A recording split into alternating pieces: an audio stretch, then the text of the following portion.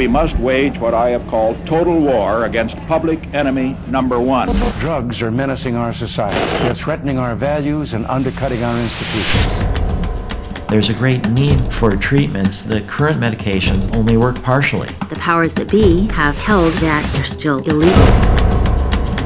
The government does not allow this research to take place, and then they say, well, there's no research that shows it. It's beyond hypocrisy.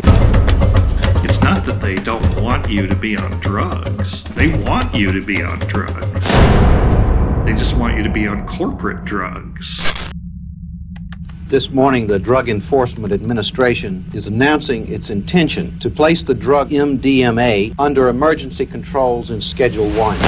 The need is growing for psychedelic medicines. The only way you're really going to understand it is to do clinical research. We fund studies on harm, we don't fund studies on benefit. It gives a distorted picture. So then they find out drugs that are prohibited actually work much better than the pharmaceutical drugs. I was diagnosed to have terminal cancer. It has allowed me to open up and have communication with my family that I have never been able to have before.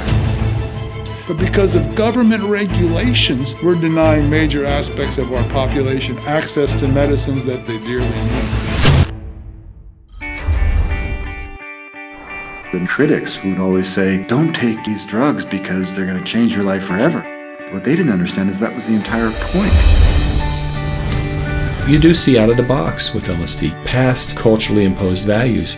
You get the insight, and if then you are serious, you can start to work with that insight, but first the door has to open. Not only would these drugs have the potential to be useful in psychotherapy, but that they had the potential to be useful in the evolution of the human species, and that they could make a major contribution to the survival of the planet.